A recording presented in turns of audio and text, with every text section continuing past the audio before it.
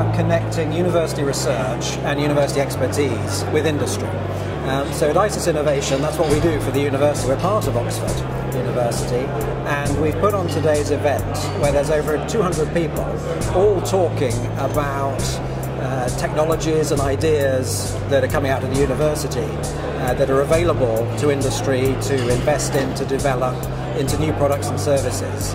So a really important part of today is bringing people together in one place so that they can get to know each other, so that we in ICIS and university researchers can make new contacts, new friends in industry, and people from industry can understand more about what's driving the researchers, the processes we've got at ICIS to help make the connections.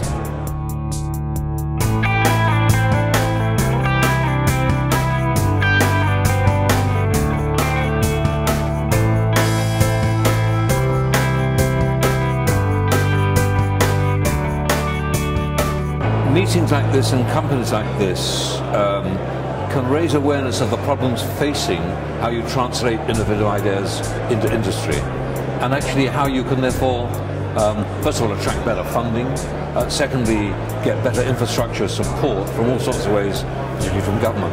I think it's very interesting to see what ICIS is doing. It's a great model, and I think you've got some fantastic things happening here. And of course Oxford, it's a tremendous university, really growing this area of its work, and I think it's a very good model for much else that should happen in the UK.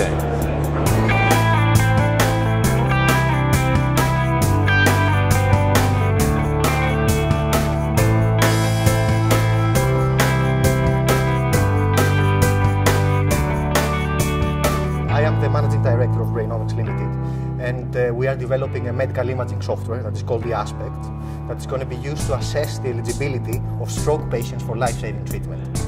I'm hoping to disseminate, first of all, from my point of view and for our company's point of view, the importance of what we are developing, so that we generate interest and we disseminate the impact that it would have in society and with the healthcare system, and also to interact with these very important, interesting people that creating this buzzing atmosphere in this event, so that we can exchange ideas. And I think from these sort of events that you generate new ideas that can potentially transform how you take your business forward and how new businesses are also generated.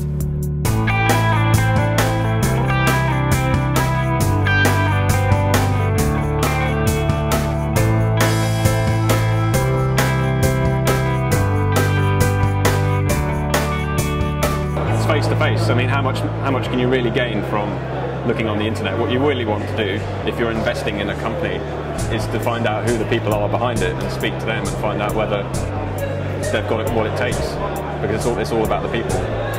If it's a great idea with bad people, it's never going to go anywhere.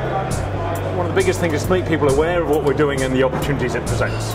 So in a very short, concise pitch, if we can't explain to people what difference we're going to make, they shouldn't be interested in us, right? So it's very important that it's a testing process, because it focuses you on how quickly can you say what the differences you make to people, your market, the opportunity that presents. If you do that convincingly, hopefully you can attract some new investors and some new people in working with you. I think when someone has a brilliant idea and you're so focused on getting that to market, actually having external support with different experiences and people in different markets is absolutely fundamental, it's vital. And I think there's a lot of excitement, a lot of buzz in the UK at the moment, and ICIS helps to make a really good connection between academia, venture capitalists, funding and technology and innovation. It's a really excellent organisation.